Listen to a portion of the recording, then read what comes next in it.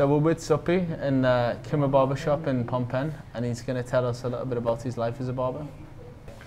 First of all, I want to tell you my background. I'm living in Cambodia province, but now I'm working in Phnom Penh, and I become a barber. I don't have to go to school, but my father teach me. My father also a barber.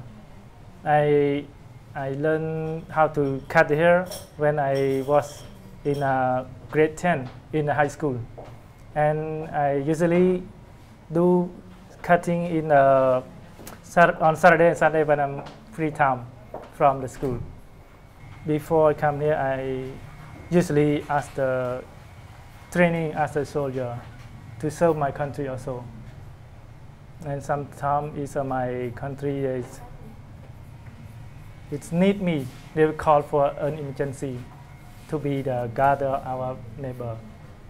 And so now I'm free and I feel comfortable to be a barber like that. And when I go to the army, I also cutting hair with the army also. I take the clipper to be with me every day. And other soldiers, they call me, hey, come to get haircut for me. That's my life. Yeah. I see a lot of girls around. Other girls, they do manicure, pedicure, hair wash, hair color, and digging ear clean. Okay, yeah. Ear clean. And they've got their own special room? Yeah, it's for VIP room. We have also like haircut, but it's a quiet room for the VIP. And we're doing massage there, inside there. And how does it work here? Do barbers work on a salary, or do barbers get a percentage? For the barber, we have 6 barber, and we get the percentage from the fee of the owner shop we give. And 50% for the owner and 50% for the barber. And you know, I've seen these many a time, but I've never actually used a pair. Can you tell us a little bit about them and how they're used? How to use them? These are the old generation we use for the last time, for a long time.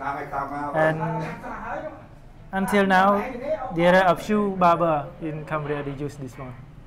You have to put the cover up and practice this. This is no moving. Only the left and right hand moving. Like this.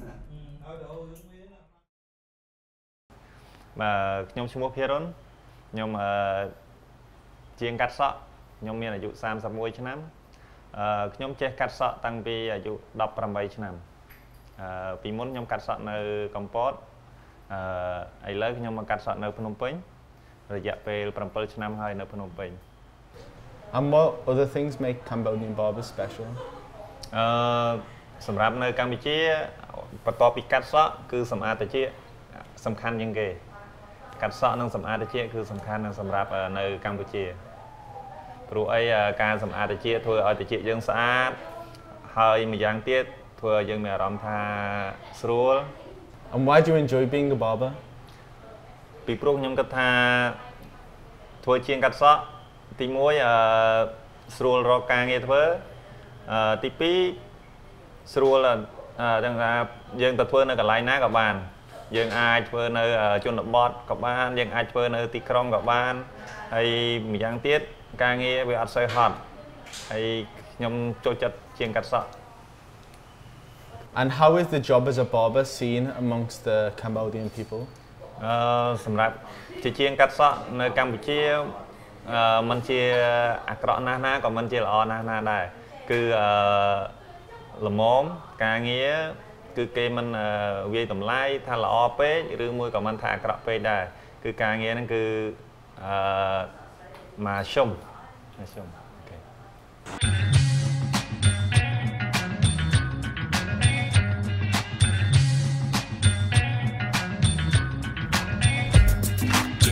ជាសុខភាពបរំស្រឡាញ់បងចង់ថាមិនខំទេស្រីឃើញអូនเป็นចិនពេញក្រៃអូនឯងគុំឃើញបងឆ្លើយទាំងអងពេលណាថាមកពីណាទៀនបងសងហាញ៉ាំណាក៏មិនមានឲ្យបង